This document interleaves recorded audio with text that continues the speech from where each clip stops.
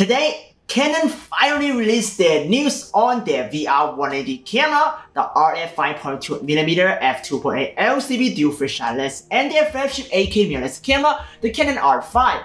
Here is Canon's official 8K VR180 sample footage in the left and right eyes format. If you want to see what it looks like in an Oculus Quest 2 VR headset, I provided the sample footage download link in the description down below. You can sign out on your VR headset and check it out yourself. If you listen to my advice, hold on buying a professional VR180 camera. This is the consumer and prosumer VR180 setup I was talking about almost 8 months ago. Now, the secret is out, I can finally talk about it. Disclaimer, I did not get the chance to shoot with the official unit just yet, but I played with the beta lens on the R5 body in a private briefing with Canon.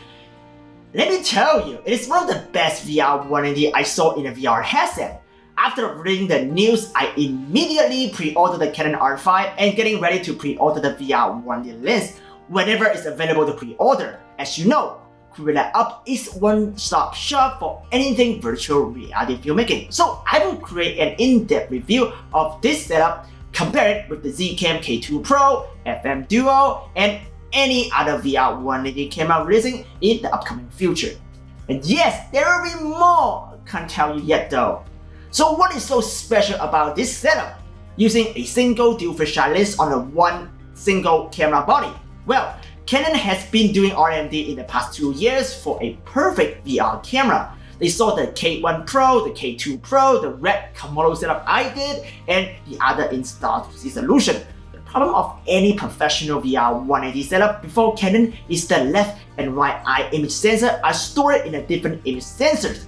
This approach creates syncing issues, which lead to a very bad 3D. Even those manufacturers say two sensors are gen-locked, if you do a laser test in a rolling shutter sensor, you see drift in a long recording.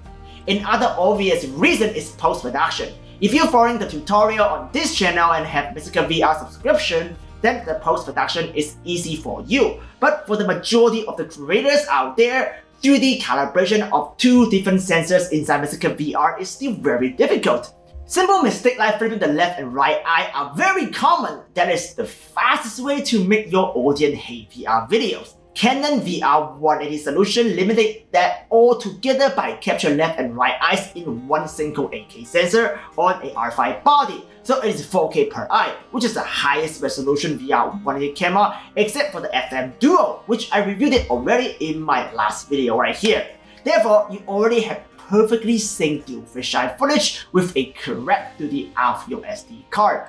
Very important, correct 2D with no vertical parallax and the correct IPD distance, which is 60mm. I have shot lots of VR180 videos in the past 3 years with hundreds of thousands of views on YouTube VR and Oculus TV. I can tell you the worst thing that can happen to a 3D video is vertical parallax. Look at this footage captured by the installed Titan 10K 3D VR180 camera. There is a vertical disparity, and which is what makes your viewers sick in VR headset. It is all in the subconscious level. They can't tell you why they hate the VR video, they just hate it after seeing it in a VR headset because of vertical parallax. The Canon dual fisheye lens is perfectly calibrated to remove vertical parallax. In a traditional VR180 production workflow, you have these steps. With the Canon VR180 system, you can skip 5 steps. As a producer, think about how much money you can save in production and post-production. Canon will have their software and Adobe Premiere Plugin to convert raw fisheye video into VR180 format for Oculus TV and YouTube VR. But it is a subscription-based solution that is not free. If you know Mystical VR, it is also going to be very easy with even more stereo 3D control. I will provide my Mystical VR template, SD map for DaVinci Resolve Fusion or Revision Release preset when I have the camera to create it. So you can save some money on a subscription no matter what editing software you use, Premiere or DaVinci Resolve or Nuke. What about the full system cost? The lens itself costs around $2,000 US. The R5 body costs $38.99, so it's just under $6,000 US, making still a good prosumer price range. Consider the FM Duo, which costs $20,000 US. that is still very affordable for everyday content creators. Can it work with the R6 body and other Canon camera? In theory, yes, but if you are thinking about shooting VR 180 video, R5 is what I would recommend. Having 8K 4K per eye is future-proofing your content, especially when Oculus roll out Quest 3 with even higher video spec. Is it Canon R5 the best camera for this lens? I actually don't think so. The reason why Canon decided to design a lens inside a full system like the FM Duo is that they want their lens to work on their future camera system. R5 can only do 8K in 30 frames per second. We will need a system to capture 8K in 60 frames per second. The new R3 with 6K 60 frames per second is almost there, but I'm sure next year Canon will roll out an 8K 60 frames per second camera that will work with this lens. Another noticeable feature is RAW capture. Canon R3 can capture video in RAW, which makes colorists and VFX artists happy in designing metaverse inside Unreal Engine.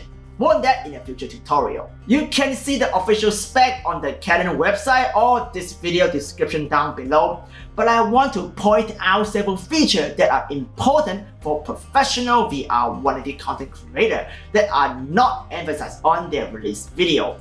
First, close focusing distance of 20 centimeters. This makes close-up VR 180 possible. Think about a makeup tutorial in VR 180 or virtual dating if there's something that you are into.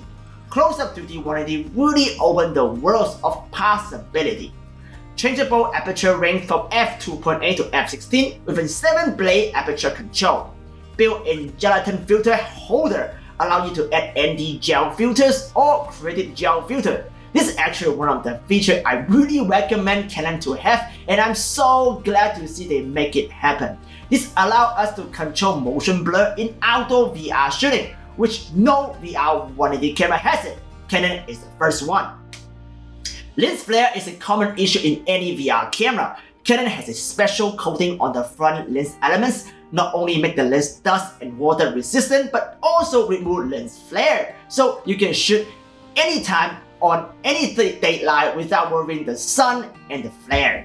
As I said, I will have the system very soon and dive into a deep review for you guys, so don't forget to subscribe to us, hit the notification bell, comment below and tell me what you want to know more, and I will collect all your comments and concerns and create a better review and tutorial just for you. So I will see you next time.